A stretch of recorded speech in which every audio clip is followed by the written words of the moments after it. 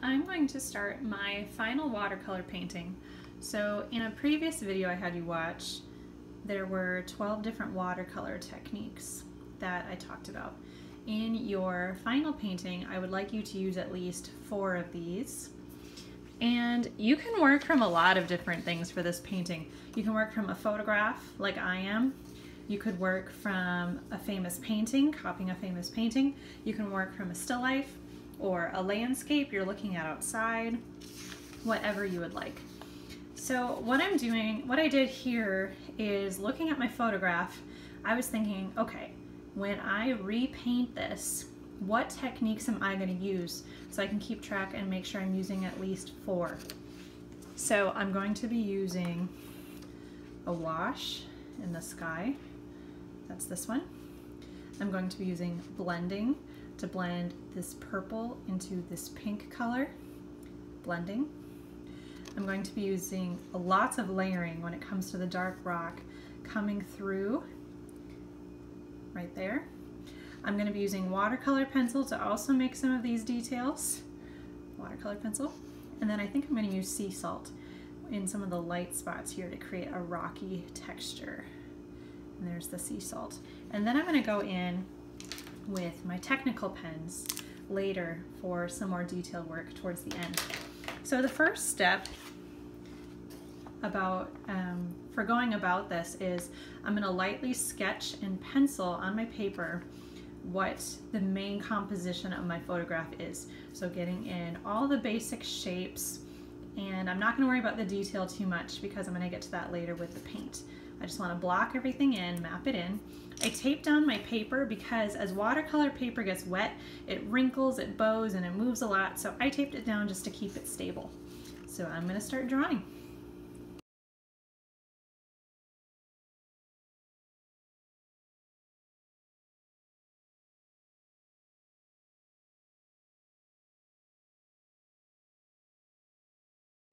Now the next step in my painting, now that I have the basic shapes mapped out and the basic areas of color, I'm going to start with a light background. I'm not going to worry about detail for everything yet. I'm going to get the background color for my sky in.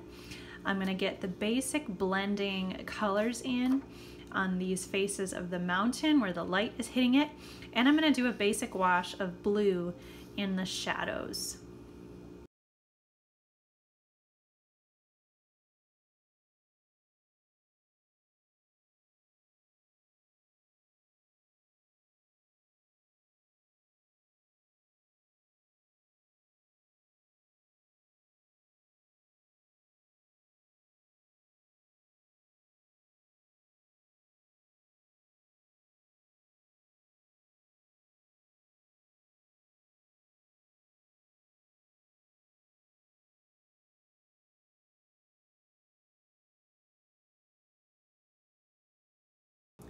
So I got the basic background colors in for my photograph that I'm referencing.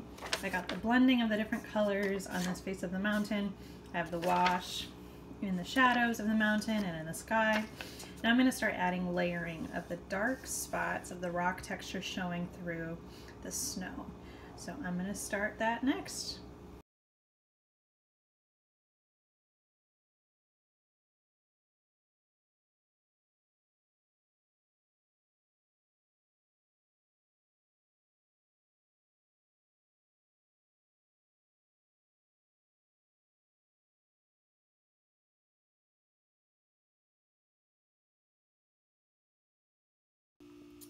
So here's the end of my layering bit. So I went in with just the blue and black mixed together. I love to use the tray to mix different colors.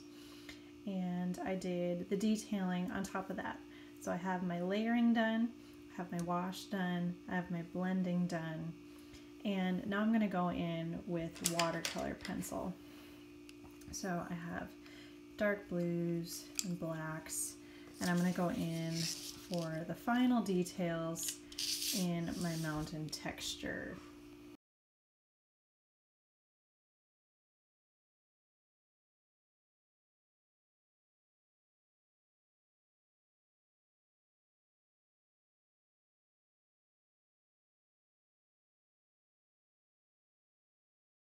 I forgot to show a trick earlier that my mom taught me. My mom was an art teacher for a while.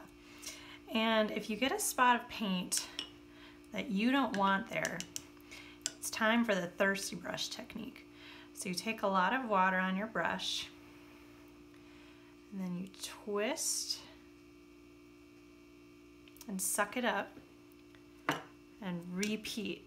So I'm washing my brush, going over it in water again, twist it around, and wring out the paint. So I'm going to cover it in water one more time. I think we'll do the trick. Twist, and that's it.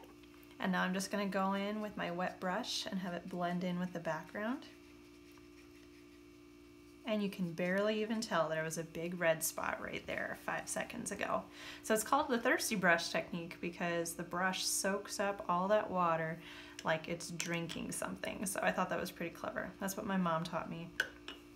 When I was learning how to watercolor paint, I added a little bit of red right here just because I thought it would look nice in the sky, even though my photograph doesn't have that. So I just took some artistic liberty with that. And then the best part is peeling the tape away. So again, your requirements for this project are, I want to see at least 4 of the painting techniques. You can definitely do more. And watercolor is really unpredictable. It's hard to control.